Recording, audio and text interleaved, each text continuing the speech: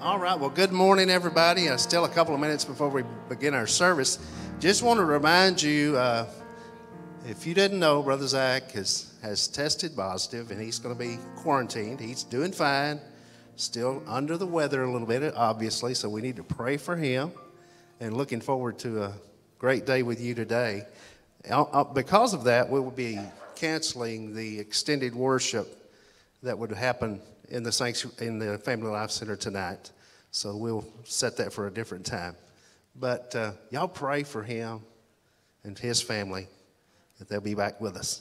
All right? Let's do that. Pray earnestly. Let's pray for that. Father, we do thank you for this day you've given us. Thank you for this time together. Lord, we just ask you to bless Brother Zach and his family. Watch over them, protect them, pray for a fast healing for them.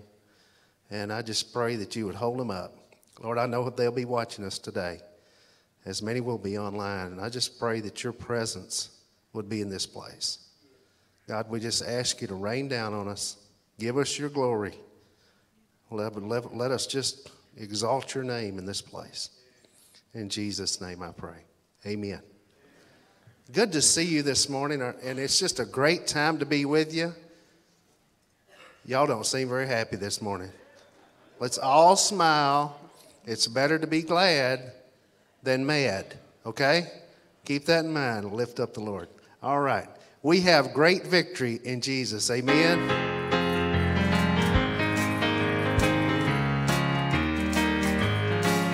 I heard an old story, how a Savior came from glory, how he gave his life on Calvary to save a wretch like me. I heard about his glory, of his precious blood's atoning. Then I repented of my sin and won the victory. Oh, victory in Jesus, my Savior forever bought me, and he bought me with his redeeming blood. He loved me and I knew him, and all my love is to him. He plunged me to victory beneath the cleansing flood.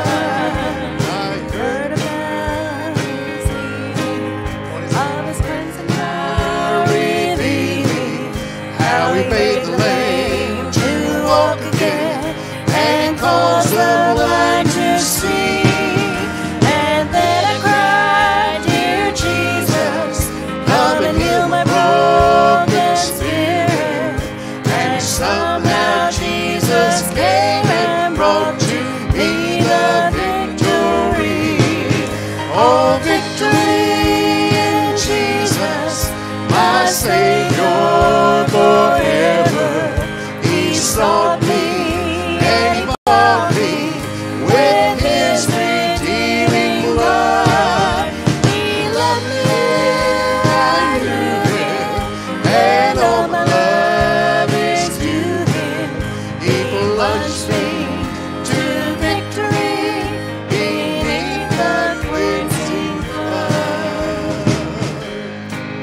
And I heard about a mansion that he has built for me in glory, and I heard about the streets of gold beyond the crystal sea, about the angels singing and the old redemption story, and some sweet day I'll sing up there the song of victory. Lift him up. Oh, victory in Jesus, my Savior forever. He sought me and he bought me with his redeeming blood. He loved me and I knew him, and all my love is to him. He plunged me to victory beneath the cleansing flood. Give the Lord a hand of praise. He's worthy. We serve a great God who loves us. And he's going to take us through anything. Let's sing together.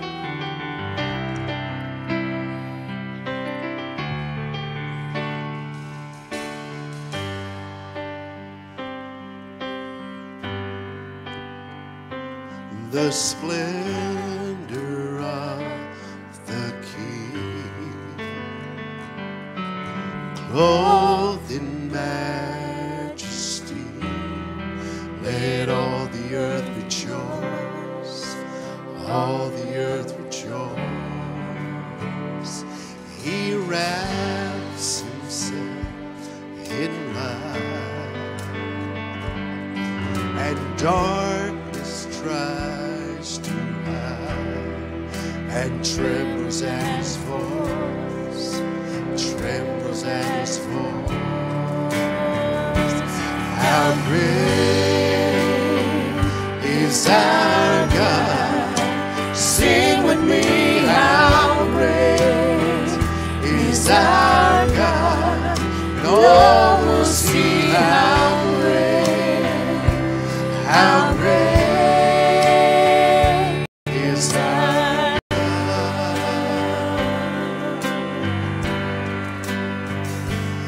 and age to age he stands. Time is in his hands, beginning and end, beginning and end. The Godhead, three in one, Father, Spirit, Son, the light and the light and sing it out. How great is our God? Sing with me, how great is our God? And all will see how great is our God.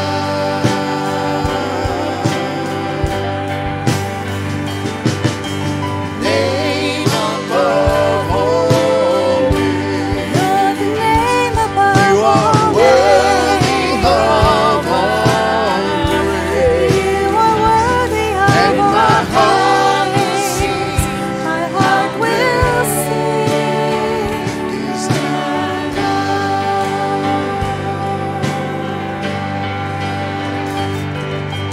name above all names. You're the name above You are all worthy names. of all praise. You are worthy of And my all heart will praise. sing My how heart will great sing. is our God. Sing, sing.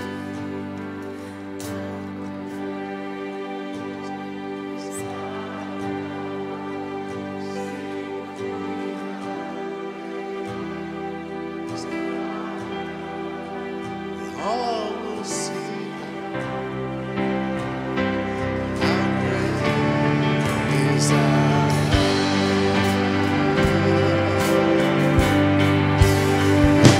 How great is our God. Sing with me, how great Is our God. And all will see how great is our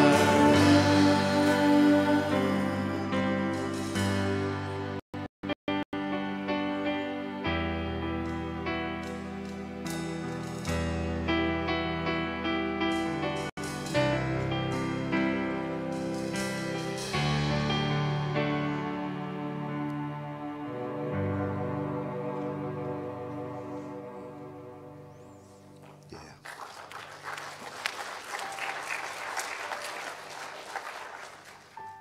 Father, it's a joy to have your presence in this place. We thank you for this time together.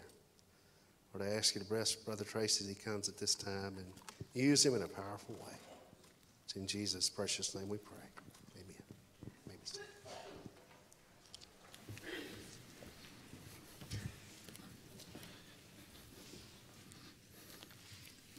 Well, good morning. You know, there was a family headed home from church the other day and as they were going home, the mom had to turn around to her son in the back and say to him, when the pastor asks you what the sermon was about, please don't say about 3 hours too long, okay? Now, I can tell you today that we're not going to be here for 3 hours. We've kind of kept this a little bit short than that because this is what we're calling family in worship today, because we've got our children in here from our 1st through 4th grade that are normally in children's worship. So they're in here today.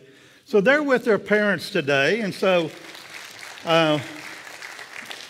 what we've got going on is that they're going to participate with us today.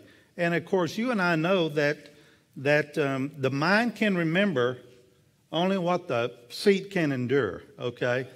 And you know, these little seats sometimes get a little movie and anxious and things like that, a little squirmy. So we're going to keep it short and sweet and to the point. But I'm also hoping that they can learn some things from you today. You know, they can learn how to worship and sing the songs of praises, that they can also learn how to behave in church, and hopefully from some of y'all, they won't learn how to take a nap during church. That's what we not want them to learn today. But today is the Lord's Supper, and we are focusing upon that. As a church body and as believers, we normally we focus on two specific ordinances as bodies of believers. One is baptism, and we focus upon that. When you become a Christian, we want you to be baptized after that. We are commanded to do that. Now, we know that baptism does not save us, but it is part of becoming a Christian and helping everyone else to know that I am a believer, therefore I identify with those of the local body, and I identify with others that are Christians. And I do that publicly right up there. But the second thing we also do is that we partake in the Lord's Supper. And we are asked to do that as a church body together to remember the death, burial, and resurrection of our Lord and Savior. And so today, that's what we're focusing on. We're focusing upon the Lord's Supper.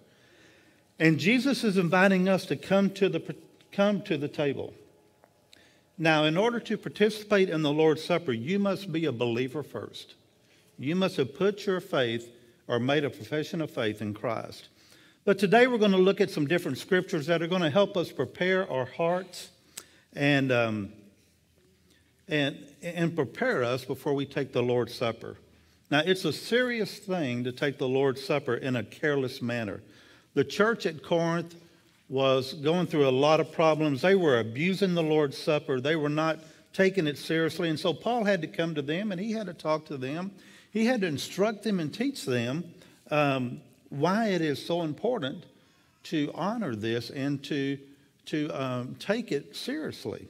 And so if you want to turn in your Bibles over to 1 Corinthians chapter, don't stand, because we're going to do a lot of different verses here, so I don't want you looking like a ping pong ball bouncing up and down or something like that. We'll look at some different verses here that kind of help us to set the stage as we prepare today to take the Lord's Supper. So the first thing, like I said, 1 Corinthians chapter 11, you can go ahead and go to verses 27 and 28 and just hold it right there. The first thing that we've got to do before we partake in the Lord's Supper is that we need to come clean. Before we can sit at the table, we need to be clean. Now, when you go outside and when you work in the garden, when you work in the field, or you go to your garage or something at work, and you go and you get all dirty and greasy and grimy and you've got mud all over you and all of that, surely you don't come in and sit at the table being all filthy and dirty and start eating fries with your hands. You know, that's just not going to taste good, because you're getting all of that stuff all over your fried chicken or your rolls or things like that. You need to clean up. You need to wash up. You need to get soap and water and clean off all of the dirt and all of the grime. And so when we come to the Lord's Supper, we need to be prepared to be clean. 1 Corinthians 11, 27 and 28 says, "Therefore, whoever eats the bread and drinks the cup of the Lord in an unworthy manner will be guilty of sin against the body and the blood of the Lord. Let a person examine himself in this way. Let him eat the bread and drink from the cup." Now, what is the nature, it asks, of this examination? Well, we're certainly to examine our hearts and see if there is any sin there, and we need to confess it before the communion. However, the context suggests that we are to examine our relationship with one another, for Paul goes on to say, "For whoever eats and drinks without recognizing the body eats and drinks judgment on himself." When Paul said that no one should take the Lord's Supper in an unworthy manner, he was speaking about the Corinthians, who were basically rushing in, and they were making this love feast. They were eating more than they should, and we'll kind of get to that. But they were going through the motions without really thinking about the significance of the Lord's Supper here, of what they were being asked to do. And so those who did so were guilty of sinning against the body and the blood of the Lord. And instead of honoring his sacrifice, they were sharing in the guilt of those who crucified Christ. Therefore, you and I should prepare ourselves with healthy introspection, with confession of sin, and our differences with our brothers and sisters. If we have any there, we need to get those right before we can partake in the Lord's Supper. So we've got to come with clean hands and a clean heart. Second thing is this: we've also got to come with the right attitude. We've got to come with the right attitude. What would happen if you were invited to somebody's house and you know that they're going to serve steak and shrimp? You're going to get a baked potato. You're going to get all the fixings. You're going to get cheesecake and all this good stuff. And lo and behold, about an hour before you go to their house, you decide to munch down on a whole package of Cheetos, a box of Twinkies, and drink a liter of Coke. I mean, just think about that. You're putting all this sugar and all this junk food in you when you know you've got the good stuff coming. 1 Corinthians 11:33 and 34 says, "Therefore, my brothers and sisters, when you come together to eat, welcome one another. If anyone is hungry, he should eat at home, so that when you gather together, you will not come under judgment." You see, the problem at Corinth was that the people were coming to the communion table without a proper concern for one another. You see, prior to the actual communion, they were having this giant love feast where they all came and they ate together. But there was something really unloving, in an unloving manner, that was happening at this big meal. And the problem was this: instead of sharing their resources, the wealthy people would bring the best of their stuff. They would bring the filet mignon steaks, while the poor people were having to eat hamburger helper. That's what was happening. And so they weren't sharing with each other. They were keeping what they had because they earned it, and they were having to have what they had over here. And Paul was telling them, this is wrong. What you're doing is wrong. This is not what it means to be a part of the body of Christ. This is a family meal. When you sit down together, it's a family that comes together to sit together and to have the meal. And the Lord desires that his children love one another and care for one another. You see, it is impossible for a true Christian to get closer to the Lord while at the same time he is separated from his fellow believers. So when we come to the table, we come with an attitude of gratitude for that fellowship, sharing with each other, and also to remember why we're there. Now, also when we're dining, we need to enjoy that moment. When we come together, we need to enjoy the moment. You know, I've heard it said, I read it somewhere, that the chairs at McDonald's and Burger King and Taco Bell and other fast food places are really designed to not be comfortable because they don't want you to stay there. They want you to order, they want you to come, they want you to eat, and they want you to get out of there because they want to have more people coming in. And so they'd really design those chairs to not be very comfortable. It's totally different over in Europe. If you go to Europe, they want you to come. They want you to eat. They want you to stay. They want you to sit and relax and enjoy the company and enjoy the time together. They want you to enjoy the moment. Folks, when we partake in the Lord's Supper, we need to savor that moment. We need to come together and enjoy it, not be in a haste to get it done, but we need to take time to reflect and to remember. Back over in chapter 10 of 1 Corinthians, verse 16 says this: "The cup of blessing that we bless, is it not a sharing in the blood of Christ? The bread we break, is it not a sharing in the body of Christ?" When we come to the Lord's table, our spiritual meal should be to focus on why we are here. But we not only need to enjoy the moment, but we also need to be in harmony at that table. Look right under that at verse 17, because he goes on to say, "Because there is one bread, we who are many are one body, since all of us share the one bread." Folks, sometimes there's conflict, there's disharmony, there's tension that can arise that can always ruin a perfectly good meal. I don't know, but maybe it's happened at your house before. You put down a good meal and everything is going well at the beginning, and then sooner or later, conversation begins to go toward politics, it goes toward work, it goes toward problems in family, and It just goes south, doesn't it? It's become appalling, and that one loaf of bread that we're talking about here that you thought would be one together starts to get divided apart and even gets thrown at each other, because that's what happens when we get in disharmony and we get in discord. One thing we should not bring to the table is divisiveness. We might all get along. We might all totally agree with everything that's done with worship and preaching and the ministries and Sunday school and all of that. But what we need to agree on is our unity in Christ, because that's what unites us. Also, when we come together, we need to remember the sacrifice that Christ gave. Turn back to Corinthians 11 and look at verses 23 through 26.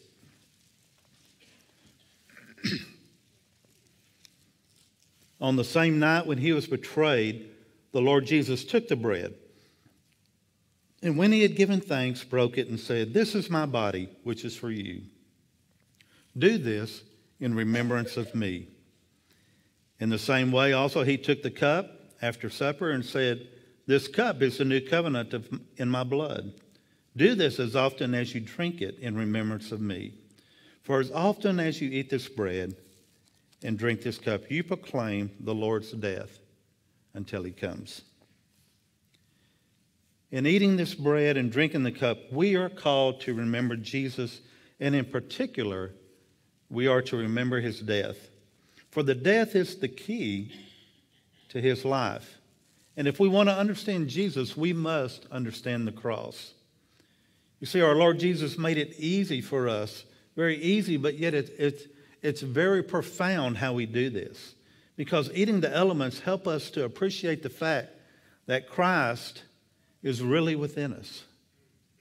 And eating that together reminds us of our unity with our brothers and sisters in Christ, in this body we call the church. And it's a memorial of the salvation that he accomplished by his death and resurrection. And so we should appreciate the sacrifice of our Savior. Otherwise, we're missing the whole point of the meal and why we are coming together. Lastly, we need to anticipate heaven. We need to come to anticipate heaven. At the Last Supper in Matthew 26, verse 29, Jesus takes the cup of wine and tells his disciples, "But I tell you, I will not drink from this fruit of the vine from now on until the day when I give it new with you in my Father's kingdom." Jesus has in mind here the Jewish picture of the kingdom of God as a party. Now, parties are great fun. We love parties. We love to go to parties. But the implication here is that the place where Jesus is going to prepare for us is going to be the best party ever. The table that we come is the invitation to come to that party. It encourages us to anticipate the time when Jesus will come again and when we will sit down and we will eat with him. And what a great day that will be, because we have so much to look forward to, because Jesus, he died and he rose again. And the Christian hope in heaven for us, it's not just wishful thinking. It is based on the victory that Christ gained over death on the cross. So when Paul tells us, whenever you eat this bread and whenever you drink this cup, you proclaim the Lord's death until he comes again. And so, as we've looked at the Lord's Supper, and he's inviting us to come and be a part of that, here's the last part of that, and that is the invitation. Boys and girls that are here, folks, that might be your first time or something, in our service, we give an invitation at the end of the service. And there's a reason why we do that.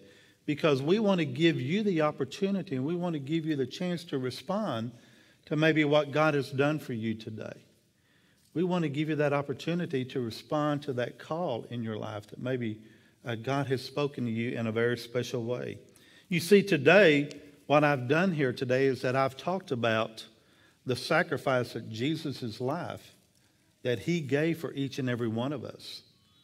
His body that was broken and the blood that was shed, his sacrifice was done out of love for you and for me.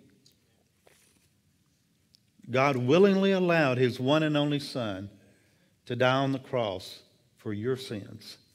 And what is our sins, you might ask? Well, it's what we do in thought, in word, and deed that does not please God. And it's because of our sin that separates us from God, and it will lead us to eternal separation and spiritual death. But here's the good news. There's always good news with Christ. God offers us a free gift, and that free gift is eternal life. Now, he doesn't force it upon you. There's nothing you can do to earn it. There's no way you can buy it. It is a free gift. His Son, Jesus Christ, paid the price on the cross for you so that you can have eternal life. He died for you and you and you and you.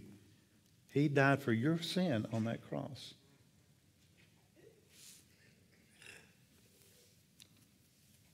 But here's the thing about it. You've got to accept that free gift. You know what Christmas is like, don't you? There's a lot of gifts underneath that tree. Some of them even have your name on it. They're all given to you out of love. But if you never accept that gift, it just sits under that tree. It's a free gift. Jesus paid the price for you on that cross on Calvary for your sin. And when you accept his free gift and ask Jesus to come into your heart, guess what? He does that. He is true to his word, and that is what we call faith. We have faith in Jesus Christ that now he lives in me, and I will live for him, and because of my faith in him, I have eternal life with Christ in heaven. And so, that is his invitation to you today. My question to you is, will you accept that invitation? Will you invite Jesus into your heart? Now, I have one more invitation that I need to give out also. And this is an invitation now before we receive the Lord's Supper later. My invitation to you is there anything in your heart, is there anything in your life that you need to get right before we have the Lord's Supper? Is there anything that you need to confess, anything that you need to pray up or pray over so that when you take the elements later on after the invitation, that you can do it with a clean heart and clean hands? So I'm going to ask you during the invitation time that maybe you need to come forward, and maybe you just need to pray here at the front, or maybe you need to pray where you are. But you need to pray to get your heart right as a believer before we partake of the Lord's Supper. So let's pray at this time. Father, I thank you for this time that we've had here together, just looking at the Lord's Supper, the importance of it, the difference that it makes in our life, and why we should come and remember that death, burial, and resurrection. Father, that's such an important thing. But Father, before any of us can even partake of that, if anyone here is not a believer, Father, they need to settle that first. If there's anyone here that needs to invite you into their life, Father, I pray that today they will say yes to you. Father, I pray that I've made it clear enough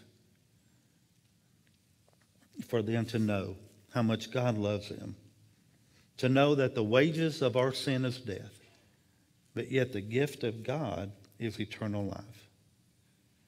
And God loves us so much that he doesn't want anyone to perish, but to have everlasting life. And so if there's anyone here today that has never accepted Christ as their Lord and Savior, I pray that today, whether it's children, youth, adult, I pray that you will leave here today knowing Jesus Christ as your Lord and Savior. If you do not know that, I pray that you'll make that decision today. I'll be down here at the front, and I would love to talk with you about that. Bob will be here as well, and others. who will be willing to share with you the love of Jesus Christ. So I invite you to do that. If there's others here that might want to join our church today, I invite you to come forward. The invitation is for you as well to come in and be a part of our church through a statement, through promise of letter. We invite you to come. But most of all, before we take the Lord's Supper, if you need to get anything right in your own life between you and God, that's not a hindrance there. We pray that you'll do that today. For this we pray in your Son's holy and precious name. Amen. If you'll all please stand as we go into our invitation time. I'll be down here at the front if anybody would like to come. Bob will be here as well. And we would love to talk with you about that decision. I hear the Savior say, "Thy indeed is small, child of weakness, watch and pray, find in me thine all in all. Jesus paid it all. All to him I owe. Sin had left crimson stain. He washed it white as snow. Lord, now indeed I find thy power and thine alone heals the leper's spots and melt the heart of stone. Jesus paid it all to him I owe. Sin had left crimson stain, he washed it white as snow. For nothing good have I, whereby thy grace to claim. I'll wash my garments white in the blood of Calvary's Lamb. Jesus paid it all to him I owe. Sin had left crimson stain, he washed it white as snow. Thank you. If you'll all please be seated. I'm going to have Bob come up, and he's going to talk about what's been going on here. Yeah, you can use that microphone and these students that are making the decisions today. Here, y'all can come on up here. Yeah, they're going to look at you. It's okay.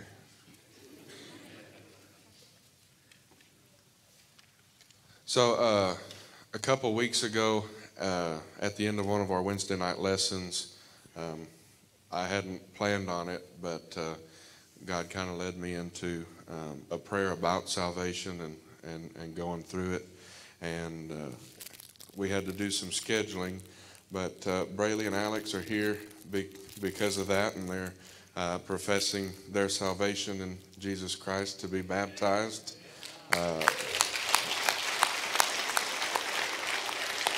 Peyton Bohannon here, he got saved a couple weeks ago elsewhere, but he's been coming with us here recently, and he wants to be baptized because of his salvation. And Cadence Lemoyne has been saved, but she hasn't been baptized, and so she wants to get baptized. And they're all scheduled to get dipped at the end of February. So.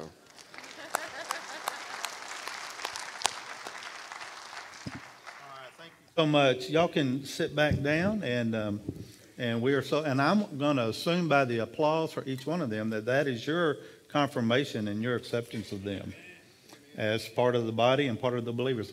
Like I said earlier, baptism doesn't save you. That's the salvation there of accepting Christ. But we do want to follow up in baptism as that outward obedience to Christ. Okay, we're going to partake in the Lord's Supper now, and I hope all of you have a communion cup. If not, our deacons are around, and they will be glad to pass you a plate. Todd, Robert, there are some others in the back that might have some they can bring. So if you do not have one, and if you're a believer in Christ, if you've been saved and you know it, and there's nothing wrong with not taking it, okay? We do not want you to do it just because everybody else is doing it. That is not what we want you to do. Do not feel bad about that. But this is for the believers in the body to be a part of this. So if you did not get a cup when you came in, if you would raise your hand, the guys can get to you. Does anybody need one? Over here.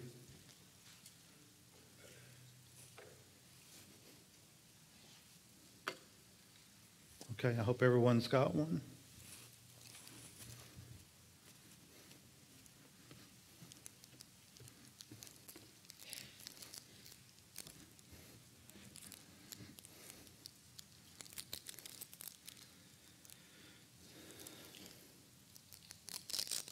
As I've talked about today, this is a very important part, a very memorial part of our Lord's command to us to respond to Him as often as we shall eat and drink of this. And so let me remind you of one of the scriptures. 1 Corinthians 11:23 through 26 says, "And on the same night when He was betrayed, the Lord Jesus took the bread, and when He gave thanks, He broke it and said, 'This is my body, which is for you. To do this in remembrance of me.'"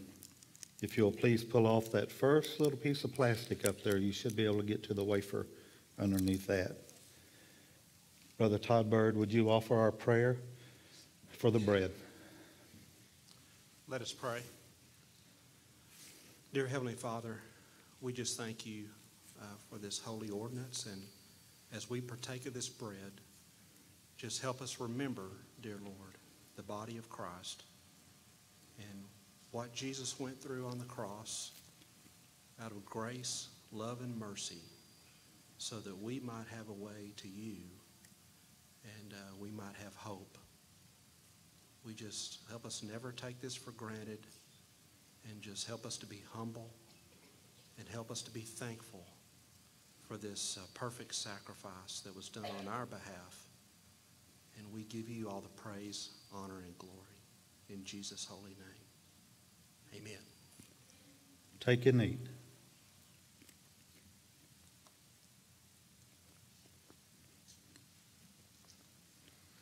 In the same way, also He took the cup after supper and said, "This cup is the new covenant of my blood. Do this as often as you drink it in remembrance of me. For as often as you eat this bread and drink this cup, you proclaim the Lord's death until He comes." Brother Robert Lane, will you offer a prayer for the cup? Oh God, we praise you for your amazing love for us that you made so clear, that you proved at the cross of your Son, Jesus Christ. We know this cup represents His blood that was shed for us. And we know from your word, without the shedding of blood, there's no remission of sin. We know that it's only through the blood of your perfect Son that we find forgiveness and eternal life in you. You know, as we think about the horrors of His crucifixion, help us to get a glimpse of your extravagant love for us.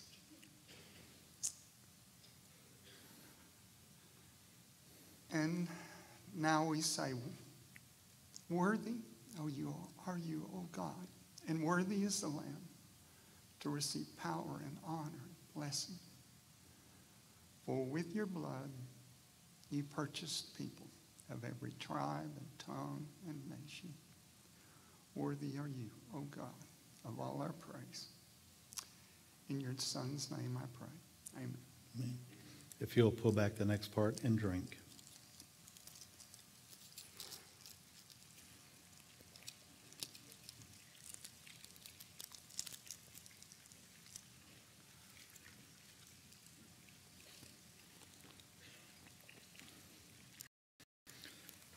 Let me also give you one more announcement before Brother Clay Hightower comes up and to close us out in prayer.